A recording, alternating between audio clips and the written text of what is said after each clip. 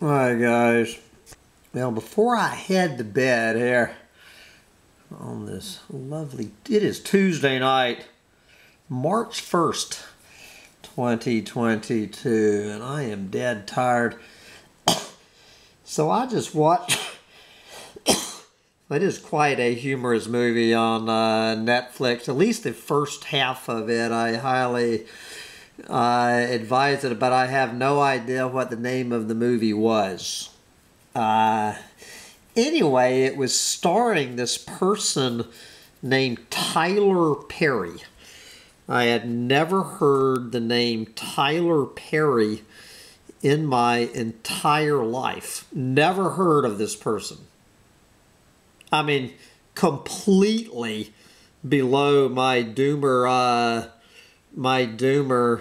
radar. Never heard of Tyler Perry. So in this movie, this Tyler Perry person, this was supposed to be a woman, but I was saying this guy has got to be a guy. There's no way that this woman is female. And so after this movie, whatever the hell the name of it is, I mean, it's easy to find on Netflix. It's actually pretty funny. So I had to Google, is Tyler Perry male or female? Tyler Perry, born Emmett Perry Jr. in 1969, so that makes him 52, is an American actor, director, producer, and screenwriter.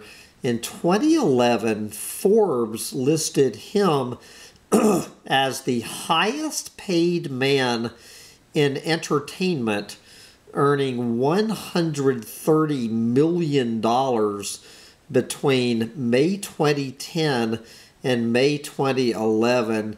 Perry created and performs the Medea character, a tough elderly woman. And it is a funny character. I guess it's kind of like Mom's Mabley.